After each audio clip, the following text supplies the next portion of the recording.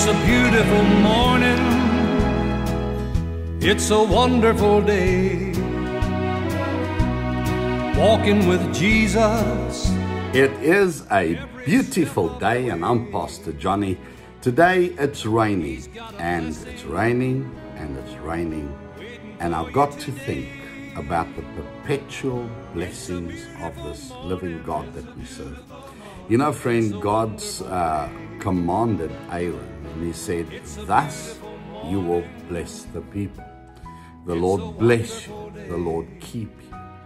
The Lord make his face shine upon you. The Lord lift up his countenance and give you peace. The Lord lift up his countenance and give you joy. The Lord be gracious to you."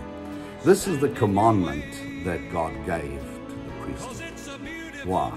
Because that is God's thoughts towards you perpetually.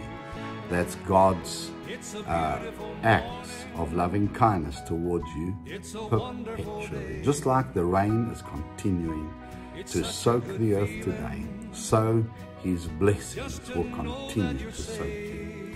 And so he commanded Aaron and the priest to speak a blessing. Why?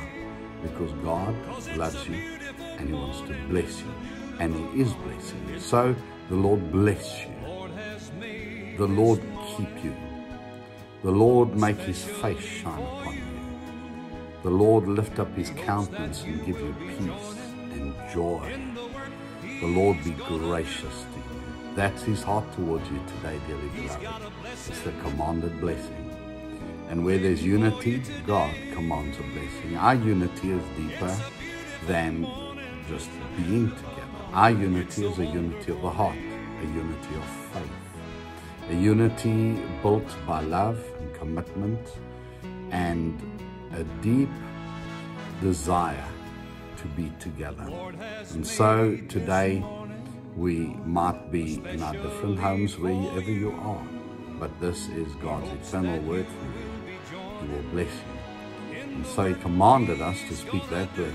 So in Jesus' name, you are under a commanded blessing. May it continue to saturate you.